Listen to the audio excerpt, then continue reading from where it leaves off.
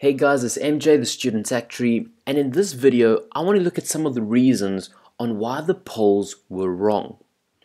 We were led to believe that Trump only had a 15% chance of winning. Oh boy, how wrong were we?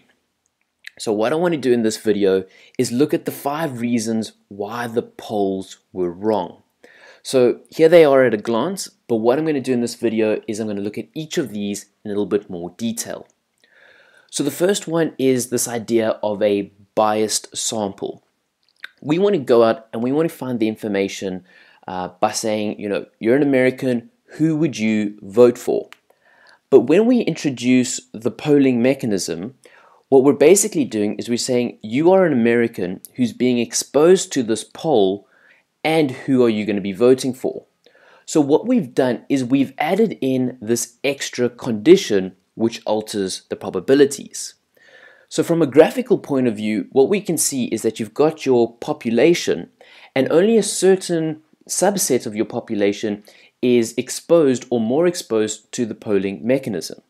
Now, the classic case in statistics was a few years ago where not everybody had a telephone, only the rich used to have the telephones, and they conducted surveys via telephone.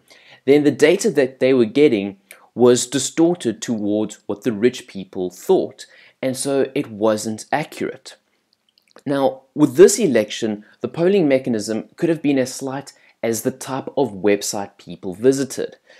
Certain media websites that asked the polls might have had a slight bias, or the users that normally come onto this website might have had a slight bias towards one of the candidates, and hence all that polling data that we got from these websites is basically kind of worthless.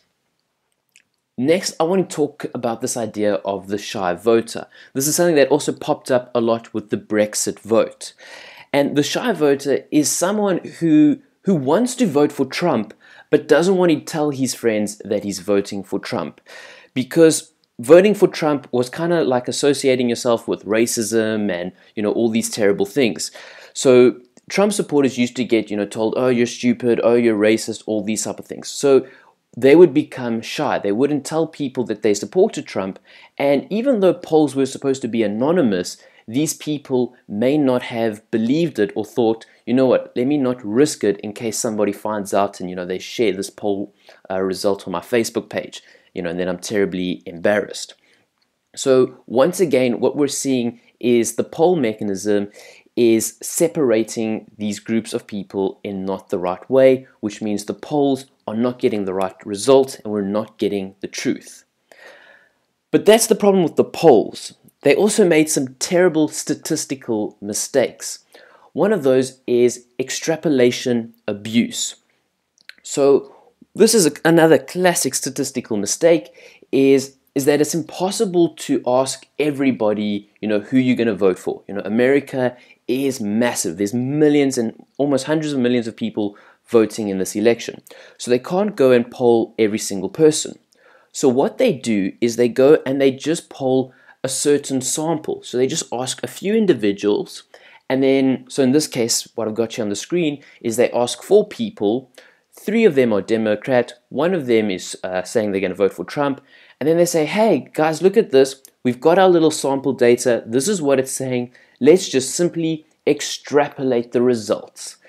And this is a dumb thing to do, specifically with America, where there's so many people voting that even if you poll a couple of millions of people, your sample size is still going to be too small to be statistically significant. Also, voters tend to clump together. We kind of saw that with the states. A lot of people in certain areas voted for the same party. And that's something else that the polls would need to try and get around before they can just simply extrapolate. Now, another statistical mistake that they made was that they said, okay, we're going to take this poll data and we're also going to take historical data, and we're going to build a fancy model, and we are going to predict who the next president is going to be based on what the polls data is saying, what economic data is saying, what this data, they get all this information. Funnily enough, one of the pieces of information that they look at is the height of the candidate, and there's a study that has shown that the taller candidate tends to win. Now, if this is accurate, if this is a cause, okay, we're seeing that it's a correlation, but if this is a cause, it means next time the Democrats, if they want to win, they just need to go out and find the tallest human being that they can find. Okay, so that's if this correlation is accurate.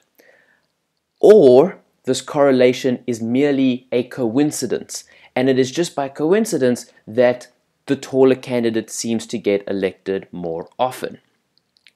Now, what these guys doing who were building these models and everything like that, they were looking at so much historical data that just by sheer chance, they were finding factors that were correlated with the results. Their big mistake, though, was that assuming that these factors were therefore the cause.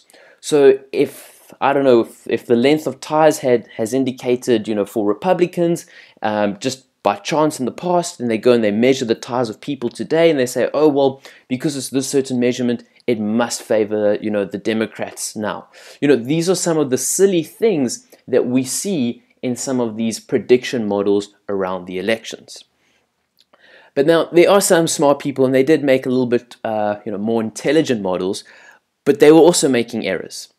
And one of them is the normal distribution error.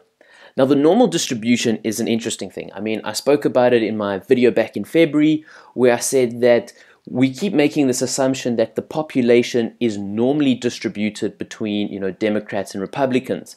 But if it is skewed, then that's going to heavily help Trump, and that seems to be the case. So we see that the normal distribution has failed us in politics already. But what these guys are also doing is they're saying, okay, we understand that the polls are not perfect, and we're going to introduce something known as an error term to our model. But then they go and they assume that the error term is randomly distributed on a normal distribution. Okay, now why do they do this? Well, because their school stats textbook says so. It used to be, it works nicely with mathematics, it's very nice for the formula, so we just assume that it's normally distributed. However, if you do a university course in statistics, or you learn a little bit more about the subject, you see that in reality, very rarely are the error terms normally distributed. They tend to have more fat in their tails. And funnily enough, this is the exact same mistake bankers and credit agencies made back in 2007 when they assumed that market movements would be normal, and thus they underestimated that whole risk of that financial recession.